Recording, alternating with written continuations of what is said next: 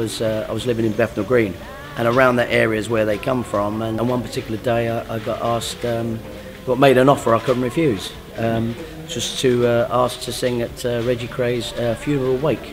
So, and then from there, I then sang at a few other parties for certain gangsters, shall I say, from that sort of neck of the woods. Fortunately, you know, the sort of stuff I sing was right up their street. Really, they like that sort of thing. So therefore, it was fine. You know, they enjoyed it, and I got paid and survived.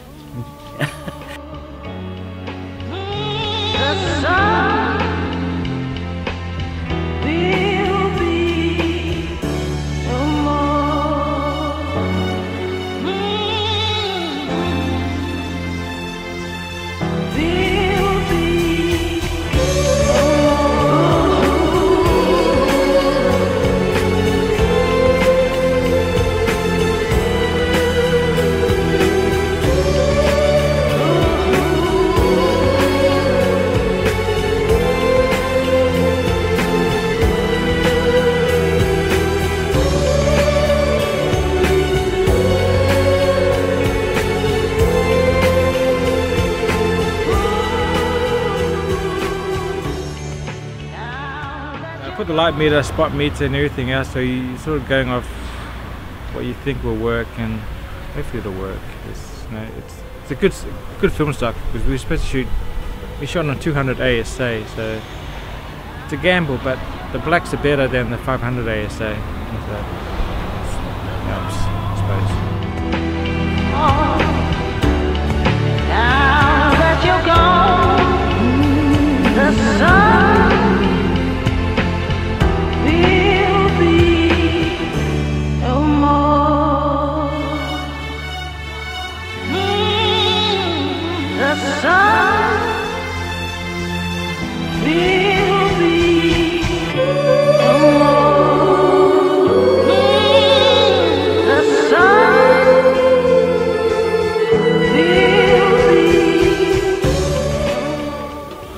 So I suppose you're waiting to find out what I'm doing here.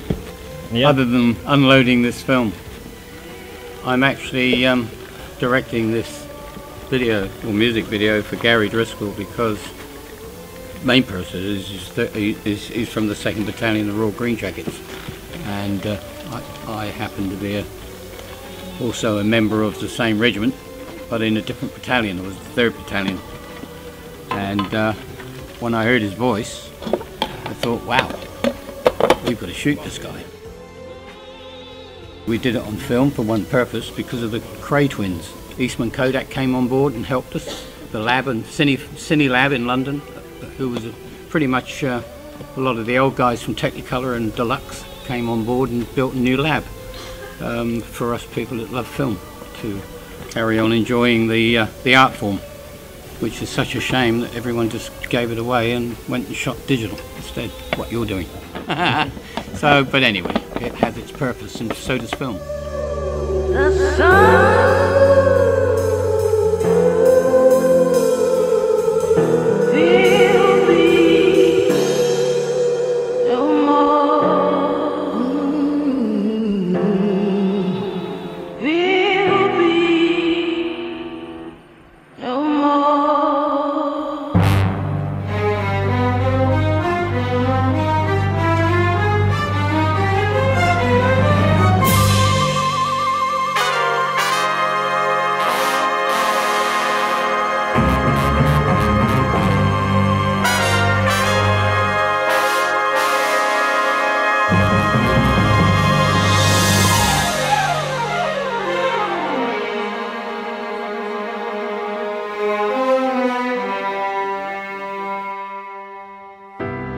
The governor shouts for time as the crooner's singing my way.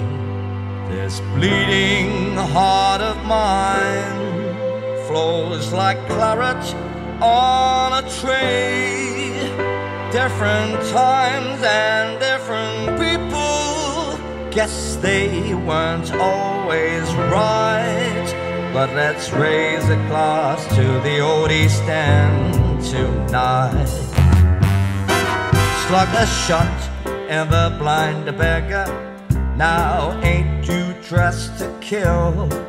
If that Jaguar's old leather could speak of every ill, had those twins stayed at the Repton after learning how to fight, they'd be drinking in the old East End. I'd like to do it. Okay, so you've got the whole song to turn one complete. But when you get to the word fight, come back to the lens. I want it into the lens. You play with it. You don't have to go. We don't want to see too much of the back of the head.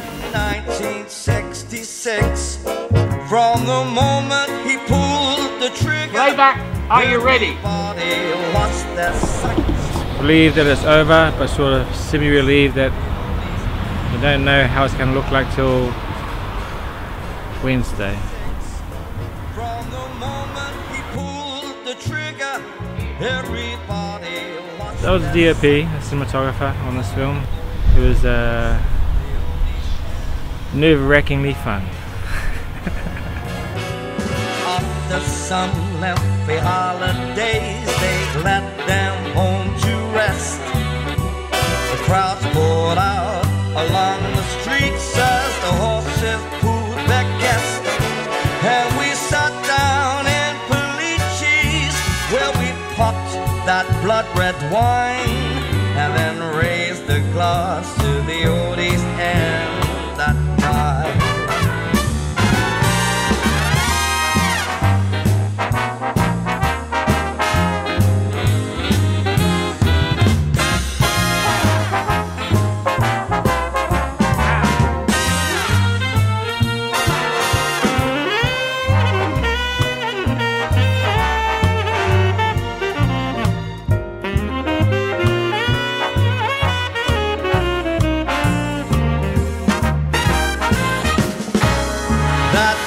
Went down together, those brothers and the firm.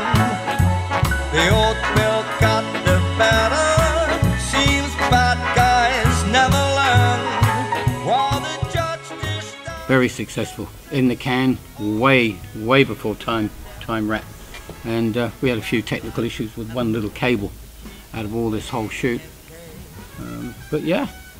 Very successful shoot. Amazing time. All these people turned up just to be in it. Supporting. Most of them were green jackets that he actually invited to come along. Crime still doesn't